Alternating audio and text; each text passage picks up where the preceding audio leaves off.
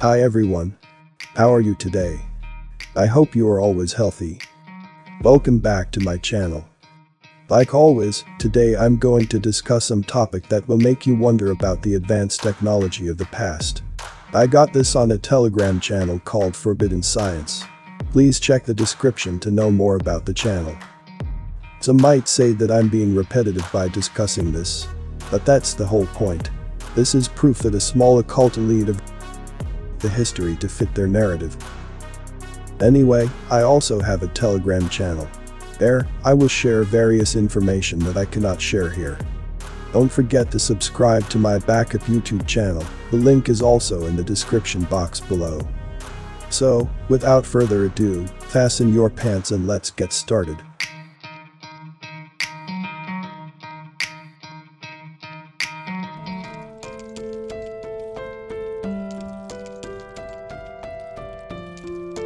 In India, the villagers of Paramalapadu have found and excavated an ancient temple, which, for the past 80 years was under a layer of sand. It is believed that it was built about 200 years ago. The elders said, the sanctuary was completely buried under a layer of silt and sand when the Penna River changed its course. It happened so quickly that the locals did not have time not only to save the temple itself, but also to remove the relics from it. And only now, on their own initiative, have the villagers excavated the temple. By the way, during the excavations, the villagers came across a statue of Shiva. The find has already attracted the interest of scientists. You can see that they didn't dig up the whole temple, but only the top of it.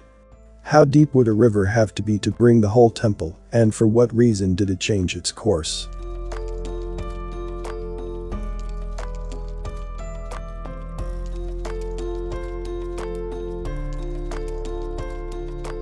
In 1920, Edward Litzkalnin bought a plot of land and built Coral Castle on it. He made, transported, and installed the huge concrete blocks, weighing 30 tons each, by himself, by night, by lantern light. When questioned, he replied, "I learned how the Egyptians and ancient builders in Peru, the Yucatan and Asia, used primitive tools to lift and install stone blocks weighing many tons." He took this secret with him to his grave, leaving scientists to continue puzzling over the mystery. Before I continue the video, please give a like if you'd learned something. And don't forget to subscribe, and also, click the notification bell too, so you won't miss any update. And, watch to the end to avoid misunderstanding. Thank you.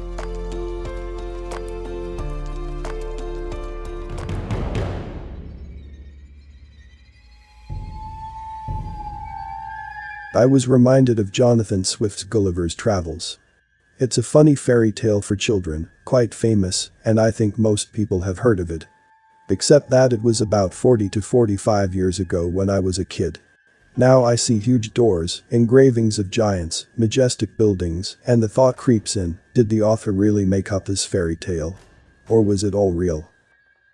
Also in the story, there is a line, "We thought it best to stick to the old direction, rather than deviate more to the north, as in doing so, we could be carried to the northwestern regions of the Great Tartary. Or the Arctic Sea." So, think now.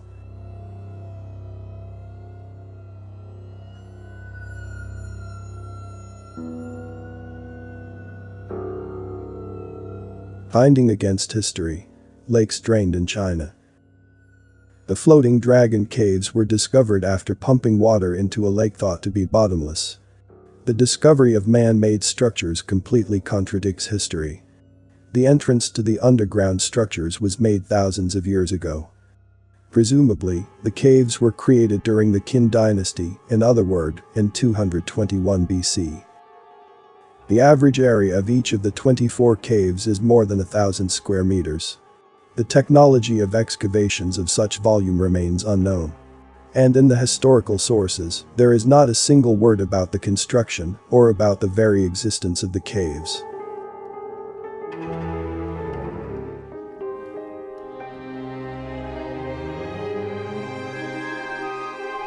At the bottom of Lake Tiberias, or Lake Kinneret, in Israel, a stone pyramid was accidentally discovered. Its size is impressive, 10 by 70 meters, and its weight is not insignificant, 60,000 tons. In our time there are very few ships which weigh as much.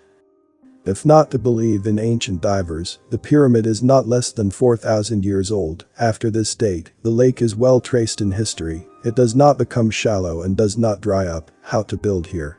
Even by the standards of the officials, this means that in ancient times, there was a highly developed civilization on the territory of Kinard. Who else could have built a structure of this size without the help of special equipment?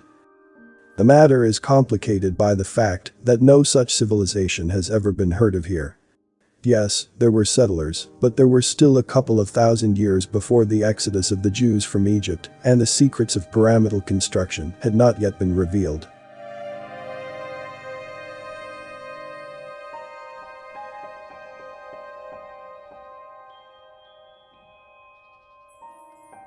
Darwin's theory.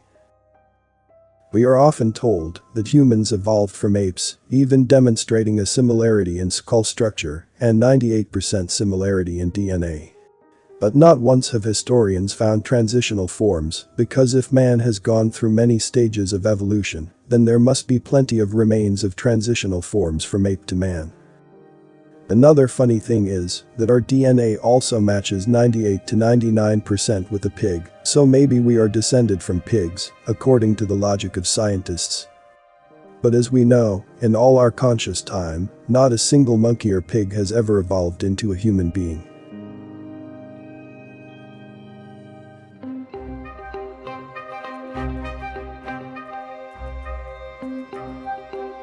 The photo shows the Sabut disc from the Cairo Museum. Officials think it is a vase, although no IKEA has ever seen anything like it. Okay, let it be a vase, but how was it made 5,000 years ago? Without CNC machines, without diamond nibs and drills, a token made of stone, with a cylindrical protrusion in the middle, where the wall thickness is accurate to the millimeter, and the finest stone blades are perfectly symmetrical, and contain not a single tool mark. The second question is, why, with such a magnificent level of workmanship, other mummies were deprived of such a remarkable creation? Or did they have one single master for the whole Egypt, who died of happiness after creating the vase, and took all the secrets of craftsmanship with him? What do you think about this video?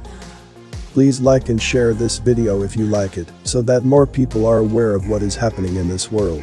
Before I end this video, let's say thank you to everyone who took the time and energy to research this. They have done a lot for us all. Please subscribe to watch the next upcoming videos. Thank you for watching the video until the end. I hope this information is useful for all of us. See you in the next video.